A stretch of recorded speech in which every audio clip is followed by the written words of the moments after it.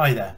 In this video I'm going to show you how to use the data interoperability extension and attach it actually to a toolbox so I can rerun it. I'm going to actually access a GeoRSS feed of BGS earthquakes and that's some data I've used in previous videos, particularly with QGIS and things like that, and I was just going to continue some of that earthquake data but within the ArcGIS Pro environment. So I thought I'd start off actually by introducing the data for future future demos by using that extension, the interoperability extension. So that's an additional license that I'm going to be using, and it's something that you do pay for as an extra extension cost. So let's get into it. So using the extension, what we can do is you can kind of just use something like FME and pull in the Workbench, etc. But actually it is FME that you're bringing in anyway, or a sort of cut down version of it, and you can just sort of run all of that outside of ArcGIS, or within ArcGIS you can get on with an FME Workbench session. So I am going to be using FME. That is the interoperability extension. That's really what it is.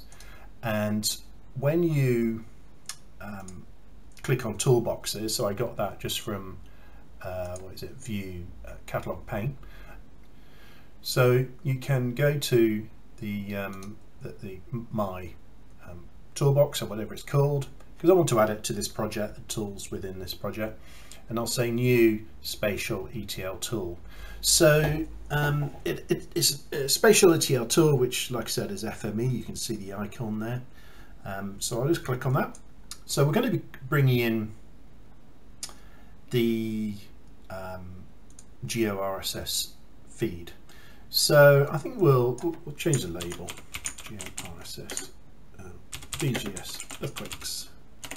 So we'll sort of call that the label. I'll just leave the name as is, and I'm going to import the FMW, the FME Workbench, rather than going off to something that already exists.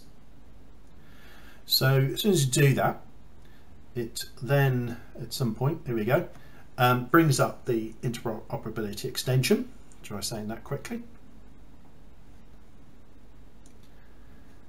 And it's actually appeared on my other monitor, but this is what the first steps are. So this isn't an FME tutorial. This is just to very quickly use the ETL. So there's lots of parameters, lots of things you can do, but I'm just going to go sort of straight into it really. So it's a GeoRSS feed. If it's not listed in there, I've done it before, that's why it's listed at the top, but you go to more formats, and as you can see there's a whole list of different formats to read. So these are all readers from the reader gallery. That's what it says up there. And it's GeoRSS, so we can just I don't know, type in RSS for example, and up it pops there. So it's GeoRSS, and that goes in there. So what's the data set? Well, I've copied and pasted the XML reference, the URL that I need for my GeoRSS. What do I want to write it as? I want to write it to Esri shapefile, but again, if you went to more formats, there's a whole load here for the from the writer gallery. These are writer these are different outputs types for the writer. There's a lot in there. Some may need additional licensing, but there's a lot in there by default, or some may be deprecated or something. Anyway, I'm just going to write a shapefile. So there it is. There's your shapefile. And then there's other parameters. So we'll leave all the coordinate system, and etc. etc. So press OK, and then I'll just bring in from my other monitor this window. So I'm going to be bringing in it's just the entry for that particular feed. I'm not going to process the whole lot. And so I'm going to click on that and press OK, and it builds automatically the workbench for you. Like I said, I'm not going to go into the FME Workbench itself here. There's a million and one options that are available to you. But I mean, well, 1,000,001, 1,001, but a lot more even when you've got the full sort of FME application. The only thing I'd note maybe if you wanted to change is the fact that I know earthquakes are a point, and by default it puts in a geometry filter, so it brings out other geometry types, line, polygon as well, but you probably and collection type and indeed null objects, but you could delete all these and just keep to entry point, or it's called entry because that's the name there that it's given, that it read, so it thinks, okay, I'll call it entry, and then put the word point after it because I'm sort of writing a point. But but you can just leave it as default, and that's it. And then we can simply exit, and it's in there. So I didn't make any changes to the FME Workbench. I could have done perhaps a bit of error checking type stuff. I don't really want null geometry coming through, for example, and I'll probably get the odd warning or two but in here, but it doesn't really matter. But we should get some dots on the map from the GeoRSS feed by running this tool.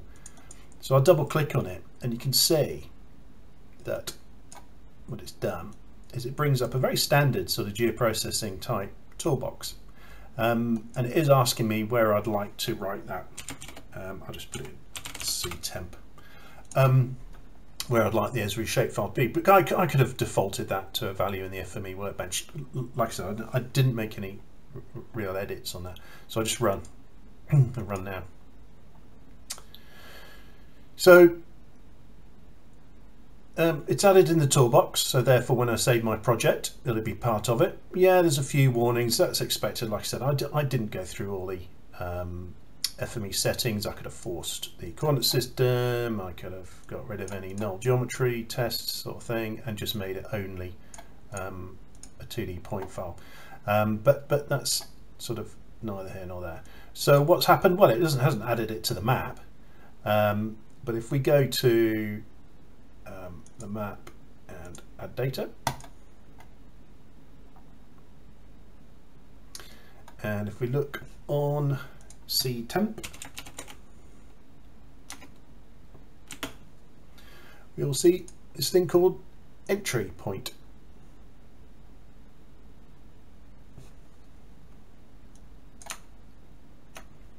And click OK,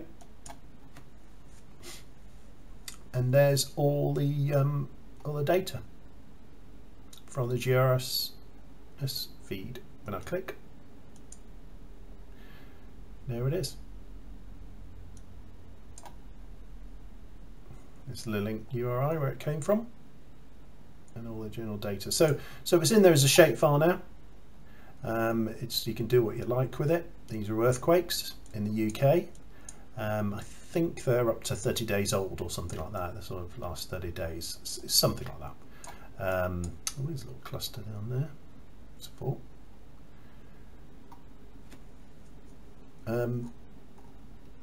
Leighton Buzzard.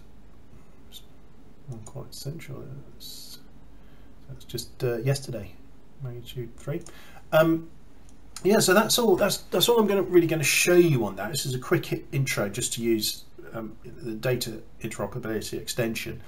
Just clarify it's FME to you, and I've added it to the toolbox. As you can see, I've got a nice tool entry there. Go to properties, and I can update it. I can rename it, and it's there for me to run at will. It's a standard tool. You can do what you like with it, and it's pulled into the project itself. And like I said, it's an FME FMW .fmw file extension, and with the dataoperability extension you can read and write in a vast number of formats, but it is an additional license. Anyway, I hope that is useful. Thank you.